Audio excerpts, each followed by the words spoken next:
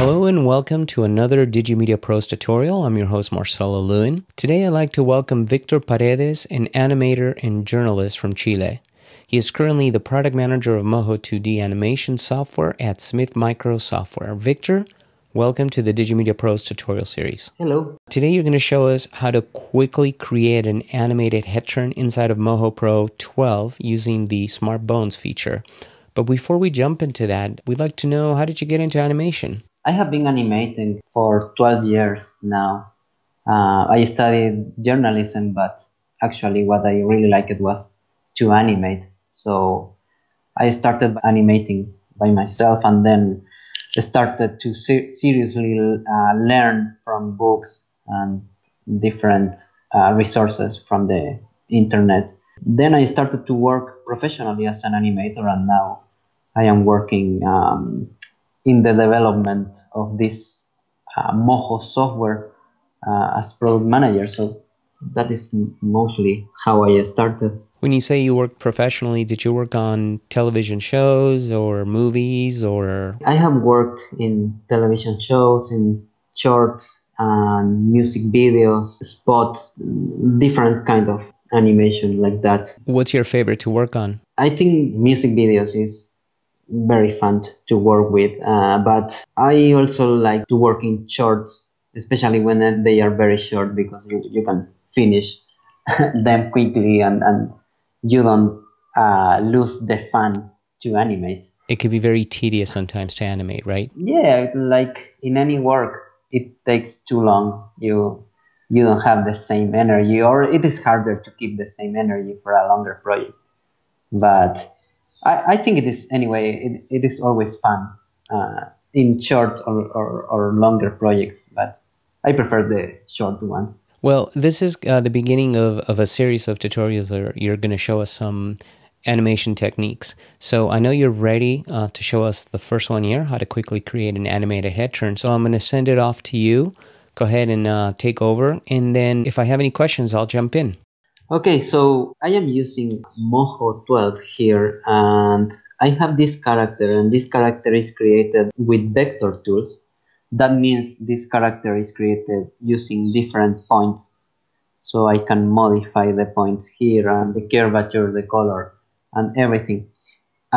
This character was designed and created inside of Moho, but if you know any other software like Illustrator or maybe CorelDRAW or Inkscape, you can save that characters as SVG files and import them directly into Moho. So you have different ways to create your characters.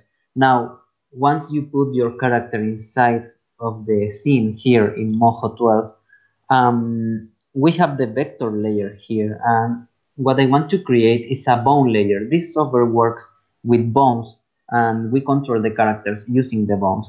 So I will go here to this button and will create a bone layer, and now I will drag the cat head inside of the bone layer. Okay, so a bone layer is like a group, and that group contains the vector layer, which is the cat head. Now if I go to the bone layer, if I select this, I can see here the bone tools. So I will use this one, which is the add bone tool, and I will create a couple bones just to show you how it works. So if I create one and two bones here, and now I will be using the manipulate bone tool, which is here to test what I am doing. You can see I can bend the character. So this is a very basic way to read. Okay, but now for this tutorial we will be using smart bones, and a smart bone is a different kind of bone where you can save animation inside of it. It could sound complex, but it is actually very simple. So what I will do is to go to the bone selection tool, and I will click over the workspace here to unselect the bones, and now I will go to the add bone tool and create a new bone here. This bone has a name, so it is called automatically, the software calls it B3, but I will call it head turn. Okay, So now I will go to the bone selection tool again. I have this bone selected, and I will tell the software to show the label of this bone. So you can see now this bone is called head turn. Okay, and now there is another tool here, which is the bone strength tool, and you can see this shape here on all these bones. This shape is used to move the points of a character, but in this case I don't want to move any point of the character with this bone. So what I will do is to drag the mouse over this bone to the left to reduce this shape to 0. Okay, so now this bone is not moving any point. Okay, now once I do that, I can go to the window menu and open the actions window.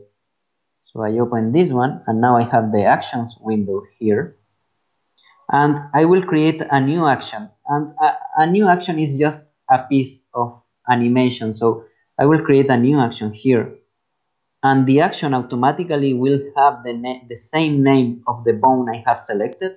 In this case it is head turn, and I will press OK.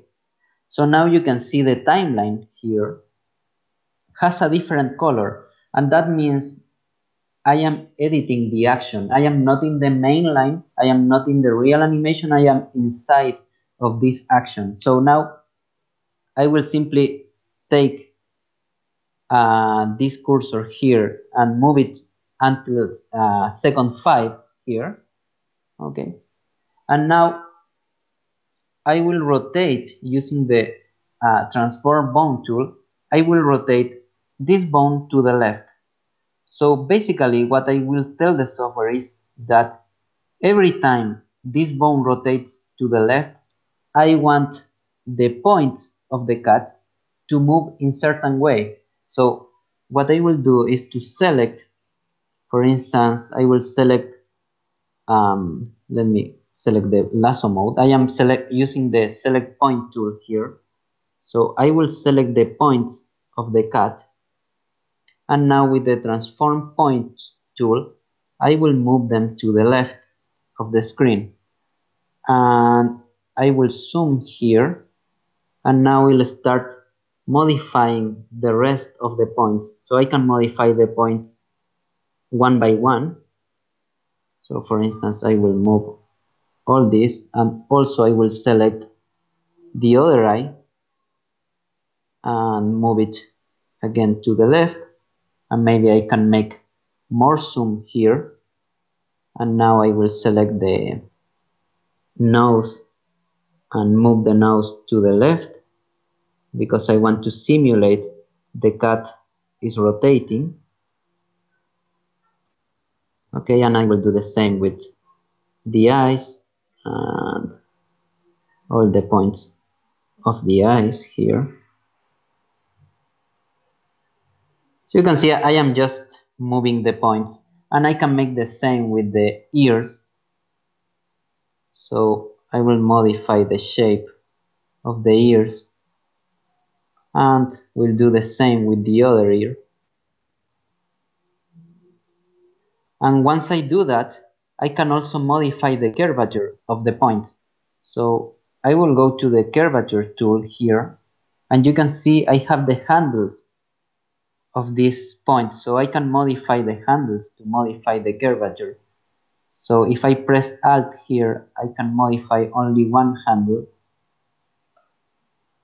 Okay, and maybe I want this. Okay, so once I am okay with the movement I am creating, I can test it in the timeline. So if I move here in the timeline, you can see how the cat is rotating. So I can continue modifying, I can continue modifying the shapes here to get a better result, and the cat will be moving. So now if I go back to the main line, so to do that I will double click here in mainline, so you can see now the timeline has its normal color. And now what I did was that I told the software that every time I rotate this bone to the left, the cat will rotate the head. So now I can animate my cat that way. So if I move the cursor here in the timeline, I can create an animation of that head turn. So I don't need to touch the points anymore. I could, but I don't need to. So now I have this animation, and I can combine the different bones to create different animation with this. So I have a question for you, Victor. The head turn bone that you put in there, right? That's attached to the cat object now. So if you introduce a new, let's say, character, you introduce a mouse, you would create a new head turn and maybe call it head turn mouse. And you can attach them to different characters? Right. Right now I have only one bone layer and one layer inside of this bone layer. In this software, normally one bone layer means there is one character here. If I want to create a second character, I will have to create a second bone layer. For instance, here I can call this mouse. So now I have a different character here. So I will rename this cat. Okay, so now I have cat and mouse. And depending of which layer I have selected, I will see the bones of one character or the bones of the other. And I also noticed that when you switch the mouse or the cat, your actions are tied to that layer itself. And that's where you're doing that controlling. Yeah, okay, yes. That makes sense. You can see here, to create a smart bone action is very simple. And now, if I want to make the cat to rotate to the other side, I can simply select again the cat bone layer, select again the bone head turn, and create a new action. So now you can see the software automatically named this action as head turn space 2. Okay, so you can have two actions for each bone, one to rotate it to the left and the other to rotate it to the right. So I can create the second part of the action. So I will tell the software the same, but this time to the other side. I will tell every time this bone rotates to the right, the point of this cat will move to the right. So I will try to make this quickly. So this is almost like a mini animation timeline within the object itself that then you can use in your main timeline. Right, exactly. Right. So you can use actions for several tasks. For instance, you can save a walk cycle of your character inside of an action and then reuse it in any way you want. But you can also create a smart bones with this. So yeah, basically it's like a different track of animation. So, but you can't really use actions of one bone and put in another bone. They're not really reusable like that because they're attached really to your character, right? To the points that you're manipulating. Exactly. I mean, if the cat and the mouse, for instance, would be very similar. For instance, I don't know, maybe the mouse has the same setup, but the ears are more in this way. I don't know. So maybe if they are very similar and they use the same points, the same amount and the same position, maybe I can create a mouse with this. Actually, right now I created a transformation from cat to mouse in some way. But so you can have, I'm assuming, multiple bones. One could be a head turn, another one could be a walk, another one could be transformed from cat to mouse. It could be whatever. And then you use those bones to do your animation in the main timeline. Right. For instance, I can create a second bone here, and let's suppose I will call this color. So I will name it color, and now I will show the label again, create the action, and now I will tell the software that every time the bone color rotates to the right, the color of the cat will change, I don't know, to green. So now I have a green cat. So I go back to the main line, and now I can animate the head turn, but also the color. So I can combine that two animations together. And I can also move the bones of the cat itself, so I can still bend the cat and combine it with the other bones. So this is a great way to have like two people work on a project where one is creating the animation of the characters while the other one is actually creating the scene, animating the characters. Right. Yeah. Usually in these projects, there is some people who create the characters and the rigs and the bones, and then there is another person who creates the animation using that already created rig. So yeah, you can work with teams, and also if your characters are similar together, you can share different actions between different characters. Well, this was a great tutorial. Thank you for showing it to us. Now, if people want to get a hold of you or learn more about you, how can they do that? They can contact me in my YouTube channel. The channel name is in Spanish. It is called Taza Triste, Sad Cap. You can Google also Victor Paredes Moho and you will find me. Well, thanks again, Victor. And to the rest of you, please remember to check out more of our tutorials, videos, podcasts, practice assets, and articles at digimediapros.com. So until the next tutorial, I'm your host, Marcelo Lewin. Cheers, everyone.